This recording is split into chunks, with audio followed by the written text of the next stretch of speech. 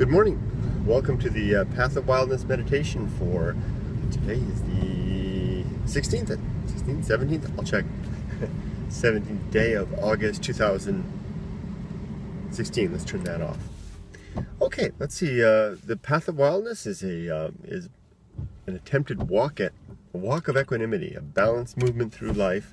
The balance coming from the ability to the cultivated ability to control our emotions, not in a suppressive way, but in a conscious way, kind of being cognizant of what our emotions are doing and kind of helping guide them.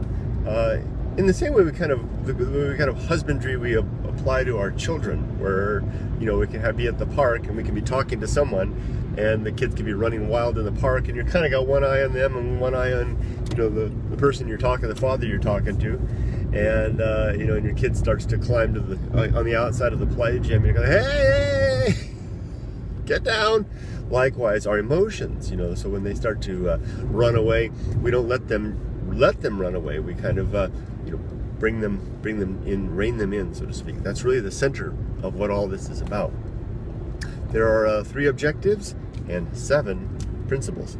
The 3 objectives are, first, to develop and maintain good, sound, reasonable principles that are the guidelines for our lives. And the ones that I have are just the ones that I have. My recommendation is that each of us develop our own. It's fine to borrow and build upon what others have created, but the idea is basically that you have to run them through the mill of your own objective reasoning. 2 is the cultivation of good emotional reactions. Hey, that fire's out. There's a big fire up on the Cajon Pass. I can see all the way. It's amazing, the vista. I can see almost all the way to the high desert from here at the beach. And the smoke's all gone. They must have got it out. That's great. So I'm off track.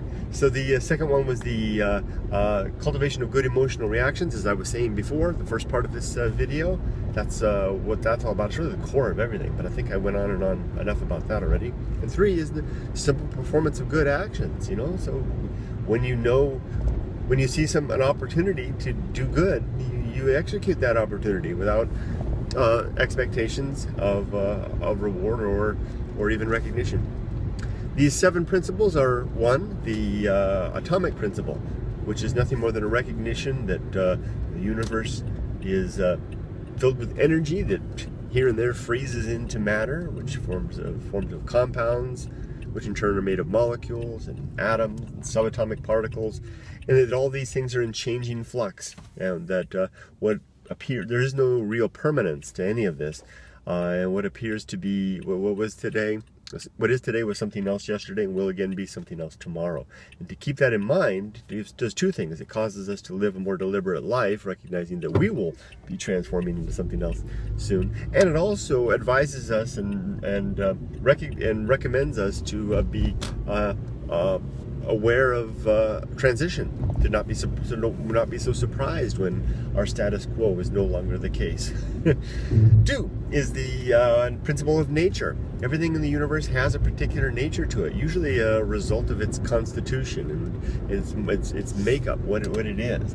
And we can look around in animate and inanimate objects, and we can recognize what they do and what they're about. Trees are typically stationary. They're rooted in the ground. They come to life. They respirate. They photosynthesize. They reproduce, and then they give shade, and then do their other things, artifacts of trees, and then they die. Animals have their nature. They're typically more mobile. They again come into life, respirate, reproduce, consume, hunt, perhaps forage, and then die.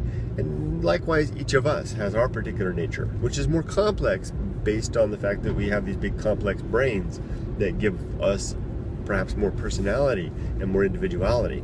But coming to recognize not only the nature of the things around us, but ourselves, especially ourselves, is very beneficial in helping us to live a life that's more in tune with what that nature is. The tricky thing is that nature isn't always, that nature is a result of the life we choose to live. So as a young man or woman, your nature may not be apparent, but the choices that you make will go into developing who you become. Some components are probably innate. And it's good to try to flesh those out at an early age and then follow those. And that earlier sense of the path of wildness speaks to that, to young people, to help them find action through kind of an inward look at who they are and where their motivations lie, where their interests lie. Third is the social principle.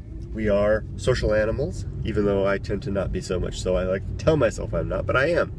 And our best lives are lived towards social ends, when we're looking out for the greater good of our fellow human beings, and we get the most concentrated good comes from social good. It doesn't mean that you can't indulge in your selfish interests. It just means that you're going to find more satisfaction, and in the long run we're all going to do better if we look out for one another. Number 4 is temperance, the principle of temperance. And temperance is the execution of the ability to not run away with our emotions. Now, emotions, of course, can rise up as forms of indulgence. Indulging in drink, food, work, play, sex, whatever the case may be, too much sleep, anything like that is an indulgence of sort, which is following the path of our emotions. So letting our emotions kind of comes all the way back to that second objective of controlling or exercising some restraint on our emotions, keeping that one eye on things. Temperance is a shortcut to virtue because it allows us, there's 2 ways. One, if we can exercise temperance in our consumption and our expression of our emotions, then we have a smaller footprint of our emotions. And if we, and it also is like a form of exercise. It's like working out and getting a bigger muscle, because you're working out, you're practicing that, and you're in better position to exercise temperance when a real challenge arises. So it's good in many ways. So temperance. The next one is the principle of the great indifference. It's number 5, which is a recognition that all we have is one another. That there is nothing out there, nothing greater, nothing apparent that's greater than yourself. If it's out there, it sure is doing a great job of hiding itself. The idea behind this is that if you look deep and hard at the natural world, you'll find no agency. That it is chemicals and energy, and that life is a form of chemical reaction that we like to ascribe as something more, and it is something more. It is special. Life is indeed extraordinary, but it still is a chemical reaction, and the universe seems to be devoid of anything like us, and certainly not anything greater than us.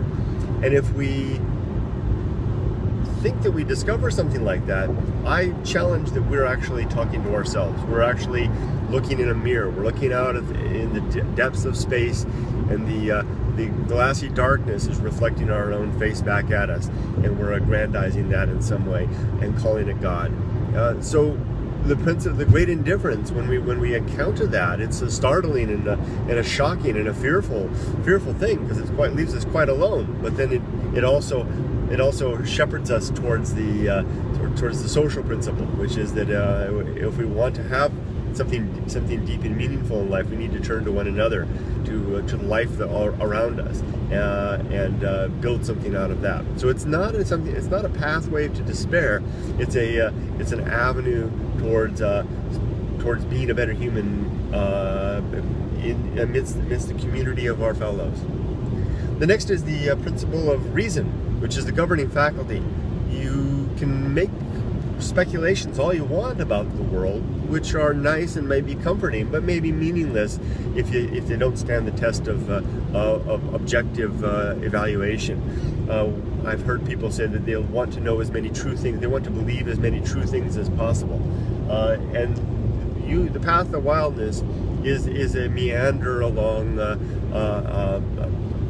the byways of reality, where using reason, the ability to observe the world, catalog facts, make reasonable arguments about those, and come to conclusions that provide predictions about the world that are accurate. And then when they're not accurate, to refine refine our arguments accordingly. This is a cognitive process that involves all of our senses and all of our mental faculty and the ability to communicate and argue and humility and the whole darn thing.